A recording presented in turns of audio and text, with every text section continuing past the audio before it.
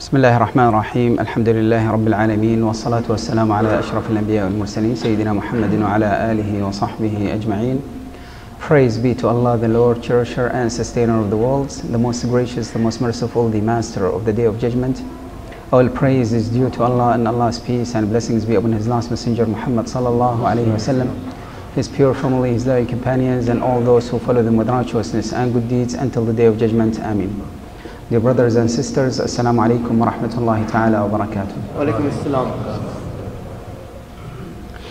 Ibn Abbas radiallahu anhuma relates a story that he was riding behind the messenger Muhammad sallallahu alayhi wasallam when he said to him, "O young man, shall I teach you some words of wisdom, words of advice?" Then the messenger Muhammad sallallahu alayhi wasallam gave him few words that carry deep meanings. The messenger Muhammad sallallahu alaihi wasallam told him, "Be mindful of Allah subhanahu wa ta'ala, and Allah Almighty will protect you.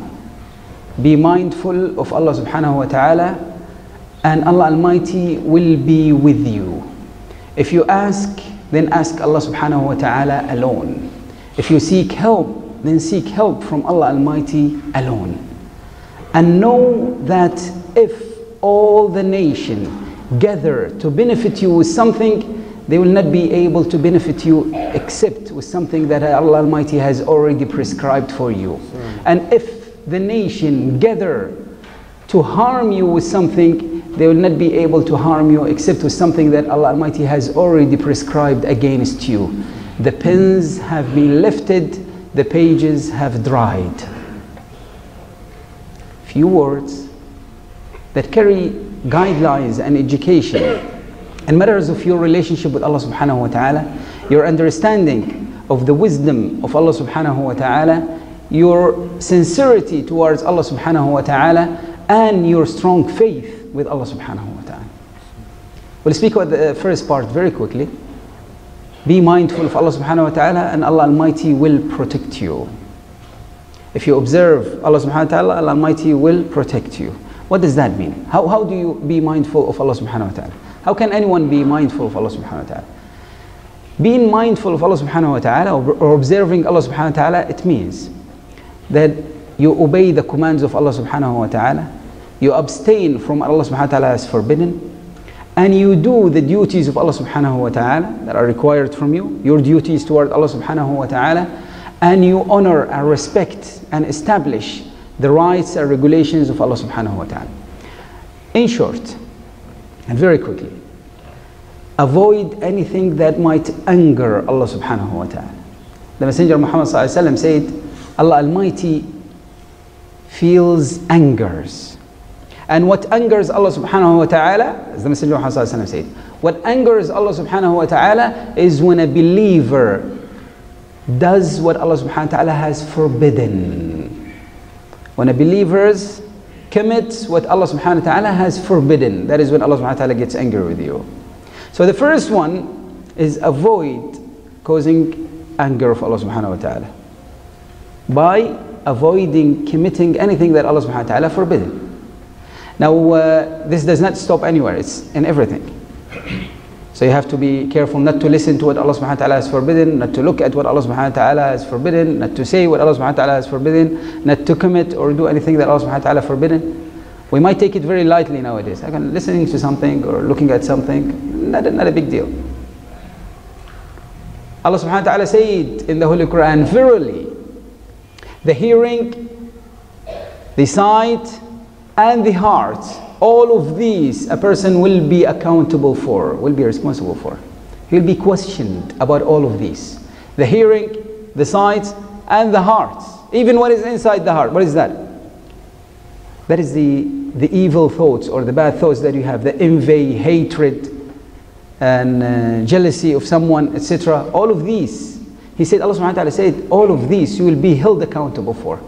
We're not speaking about major things or committing big things. Even little things you have to be aware of. If you are sincere to Allah subhanahu wa ta'ala, you have observed that. Even your tongue, whatever you're speaking about, saying something, could be very little. But even those little words, they could be very harmful and very damaging. to relationships, to people, etc. And thus they will anger Allah subhanahu wa ta'ala. The Messenger Muhammad sallallahu alayhi wa sallam said, he gave a guarantee.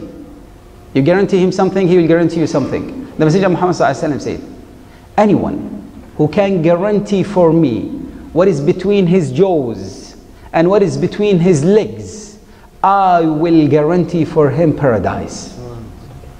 Two things. You can guarantee it. The Messenger Muhammad sallallahu alayhi wa sallam saying, I guarantee for him paradise. Guarantee, 100%. What is between your jaws? That is the tongue, your speech. Be very careful about it. Not to hurt anybody, not to say anything wrong or harm anyone with it. And what is between your legs? That is the private part. Not to transgress in relationship or in real life. So if you avoid these two, the Messenger Muhammad sallallahu alayhi wa sallam said, if you guarantee these two to me, I guarantee for you paradise. This is how serious it is. Yes, it is not a little thing. You might take it very lightly. I'm saying a joke about someone or narrating a story of someone. Regardless, whatever it might be, in both cases you will be a loser. If you are saying something wrong about him, whatever you think of him, it might not be true. Or if you are relating something that is true already, 100%. In both cases, saying something bad about someone, something that he does not like, in both cases you are the loser. God forbid. The hereafter. This is the seriousness of it. In another hadith, the Messenger Muhammad ﷺ was telling Mu'adh radiallahu anhu about the pillars of the religion and the details of the religion. Then he told him, shall I tell you about something that comprises all of these, consists of all of these? Something that accommodates all of them, all of the religious guidelines. He said, yes, O Messenger of Allah subhanahu wa ta'ala. The Messenger of Muhammad sallallahu alayhi wa sallam said, hold his tongue. He held his tongue and he says, protect this. Protect your tongue. Subhanallah. So Mu'adh radiallahu anhu was surprised. He said, oh Messenger of Allah, are we questionable about what we talk? It's just a talk. It's nothing, it's just a little talk. He said, the Messenger of Muhammad sallallahu alayhi wa sallam said, woe on you Mu'adh. What is the thing that brings most people face down in hellfire except their tongues? Most of people will be punished in the hereafter because of their tongues. We take it very lightly nowadays, God forbid. This is something that is very serious. Because yes, you might not think of it, but the effects of it in the society or on the other person or in a relationship can be devastating. If not realize it. It's extremely dangerous. Saying something bad about someone that you love, someone that you close, someone of family or a stranger, doesn't make a difference. All of that is not allowed in Islam. Also be mindful of Allah subhanahu wa ta'ala in eating from halal. Your rizq is halal, your spending is halal, your relationships are halal, all of these things, all together. Furthermore, part of the observing Allah subhanahu wa ta'ala is to observe the rights of people. Avoid transgressing about the rights of people, about your employees, about the business hour, about the work benefits, about the whatever it is in your life that belongs to other people. The right of other people has priority in Islam. Because here, unless they forgive you, or give you permission to do that, it's not permissible to transgress against their rights. And it is one of the things that you will be accountable for in the hereafter. The problem is, in the hereafter, they will take their rights back from you, but they will take it from your hasanat, from your good deed. So that is the biggest problem. So they will take from your salah, from your song, from your charity, etc. And the hereafter thus, if they continue to take from that, a person will be a loser, God forbid. That is the serious. This is very lengthy, but in general, as we have said, observe what Allah subhanahu wa ta'ala likes, avoid what Allah subhanahu wa ta'ala does not like, and thus you will be, inshallah, among those who are mindful of Allah subhanahu wa ta'ala. Now, there are something that enable you or help you in being mindful of Allah subhanahu wa ta'ala. First one is correct knowledge about Allah subhanahu wa ta'ala. When you understand your relationship with Allah subhanahu wa ta'ala, the grandeur of Allah subhanahu wa ta'ala, the majesty of Allah subhanahu wa ta'ala, the knowledge of Allah subhanahu wa ta'ala, when you understand it correctly, it will give you a motive. It will make it easier for you to correct your relationship with Allah subhanahu wa ta'ala. Furthermore, be mindful that Allah subhanahu wa ta'ala is observing you all the time. Everything. Whatever you say, whatever you think, whatever you do, Allah subhanahu wa ta'ala is observing that, and already the angels are writing all of that against you. All of it. For or against you. As Allah subhanahu wa ta'ala said in the Holy Quran, whatever whatever is uttered from speech, except that there are already observants are writing down of it. Everything. Scholars mention that whatever a person utters is registered in the book. Even if it's normal speak that does not include rewards or sins. For example, come and hear and take and how are you, and things like normal things that you say in life that do not carry any rewards. All of these, even probably hello and how are you, probably this includes some rewards. Greeting someone, you get reward. But things that do not include rewards, even those are registered. However, at the end they are abolished, they are removed. The thing after that is to have good expectation from Allah subhanahu wa ta'ala. Good expectation from Allah subhanahu wa ta'ala. It is very important that a relationship with Allah subhanahu wa ta'ala contains two things. Love and hope for the mercy and forgiveness of Allah subhanahu wa ta'ala. At the same time, you have to respect and honor Allah subhanahu wa ta'ala and fear angering Him. When you combine them together, inshallah, that is when you will be in the straight path. Last point here is to pray to Allah subhanahu wa ta'ala to grant you this, to make you mindful of Him. That after each salah we say, we pray to Allah subhanahu wa ta'ala, Allahumma a'inni ala dhikrika wa shukrika wa husni ibadatik. Oh Allah Almighty, help me in worshiping Allah subhanahu wa ta'ala in a good way, remembering Allah subhanahu wa ta'ala in a good way, to do the best in ibadah. That is something else also, the dua of the Messenger Muhammad SAW when he used to pray to Allah subhanahu wa ta'ala, oh Allah, protect me from in front of me, from my behind, and from my right, and from my left, and protect me from my top, and protect me. I seek your refuge from getting harm or being overcome from beneath me. So total protection from all sides. Now the benefits, what is in it for you? When you are mindful of Allah subhanahu wa ta'ala, what do you get? First thing, as the Messenger Muhammad SAW said, if you are mindful of Allah subhanahu wa ta'ala, Allah Almighty will protect you. That is the first thing. So Allah Almighty will protect you yourself, protect your religion, protect your belonging, your money, your property, your children. All of these, there are hadiths and ayahs in the Holy Quran to explain all of these. Very quickly, for example, in the story of Al-Kahf, you know the two orphans, two young kids. Their father died long ago. He kept for them some money. It was buried. But it was about to be exposed. There was a wall on top of it and it was about to fall down. If it fell down, people will see it and maybe somebody will steal it. They were very young. Now Allah subhanahu wa ta'ala sent a prophet and a righteous person, Musa alayhi salam al-Khidr, to erect that and correct that building. They didn't know what is in it. Just do that. And they did it. Later on, Al-Khidr explained to Musa alayhi salam why. Now what is it in the explanation? Their father was a righteous person. That is the only reason. Their father was mindful of Allah subhanahu wa ta'ala. So Allah Almighty protected the kids for him and protected their money for them. Allah Almighty sent even a prophet, a messenger from Allah subhanahu wa ta'ala to help them. Yes, if you are mindful of Allah subhanahu wa ta'ala, Allah will protect you in all of that. Even in your own health and in your own benefits. And you know, many of the scholars, mashallah, they are a very old age and yet they are enjoying all of their abilities. This is one of the greats blessed from Allah subhanahu wa ta'ala. And here, there is one interesting story. One of the scholars, he was very old, one of the early scholars of the Salaf. And one day he was with his students and they found a patch of ground that they have to jump over. It was a bit wide. So he was the first to jump. It was high and wide. Yet he jumped and they feared for him. They were trying to stop him. After he finished, they said, we feared for you. I mean, you are an old person. So it's very dangerous doing that. He said, we have protected these limbs for the sake of Allah subhanahu wa ta'ala when we were young. And Allah Almighty protected them for us when we are old.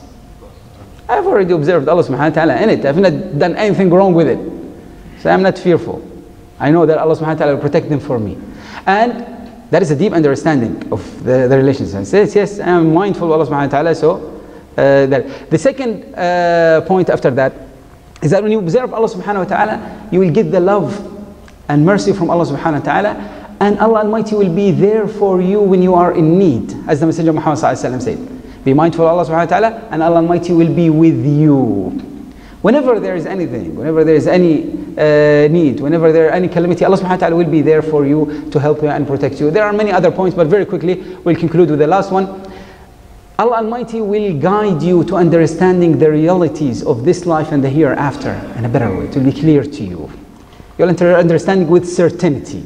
Nowadays it's very difficult to tell someone, for example, all this is just temporary. Oh, this is nothing. It's useless, just like a dream. The real life is in the hereafter, right?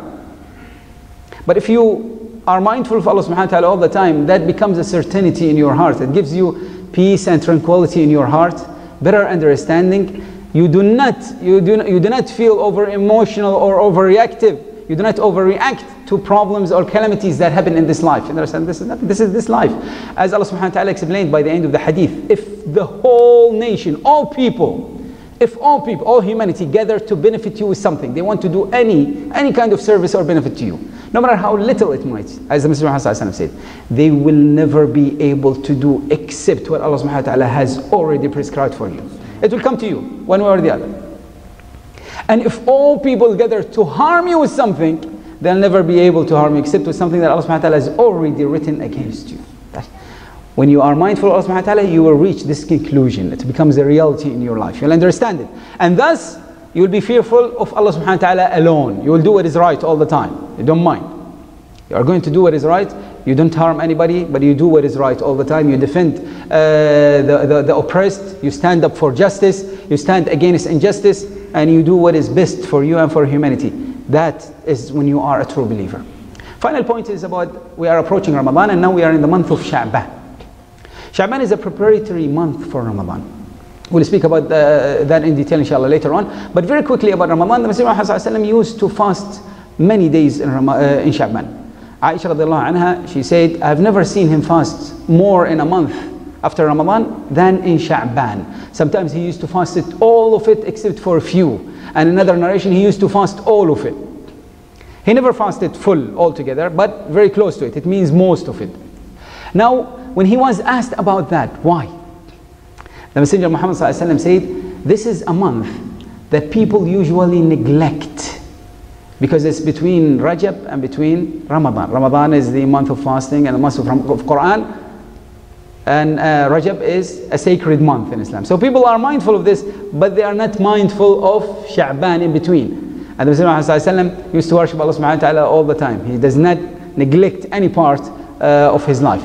Furthermore, the Masjid of Muhammad clarified that this is a month in which our deeds are raised to Allah subhanahu wa ta'ala. The deeds are raised to Allah subhanahu wa ta'ala many times. They are raised daily, weekly, and yearly, and then once in a lifetime. The daily one, twice in a day, in the morning and in the evening. The work of the day is raised before the end of that day, before night. The work of the night is raised before the day. In another narration of the Messenger of Muhammad, this is done at the Salah of Fajr and the Salah of Al-Asr. The whole work between them is raised to Allah subhanahu wa ta'ala. That is why it's very important to observe them.